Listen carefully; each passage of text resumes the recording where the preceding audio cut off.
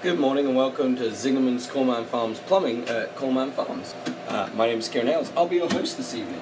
So we're going to have a look at the sump pump. So last couple of days we've had problems with the sump pump overflowing. A couple of people think it's a different couple of things.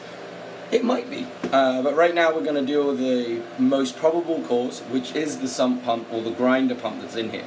So one of the devices that are down here in the basement is this box here that controls our sump pump. We can actually turn it on manually, leave it on auto, or turn it off.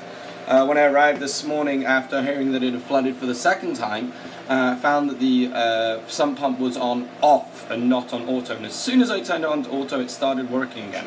So we're going to show us how to flick that switch and make sure it's in the right place. So just here, as we can see on the side, there's this little switch. We open it up, we twist it, and you can see this little arm pops forward.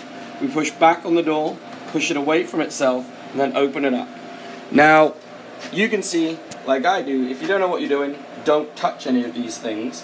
But the switch we really want is this one right here, right above the red button, so on the top.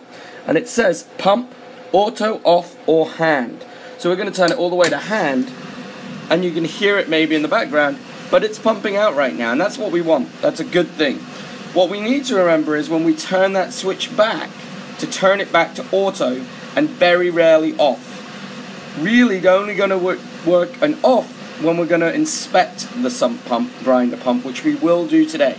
But I think that last night's problem with it overflowing was that it was turned off and continued to be off when it needed to be run.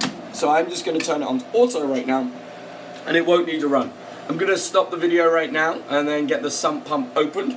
I'll show you how to do that.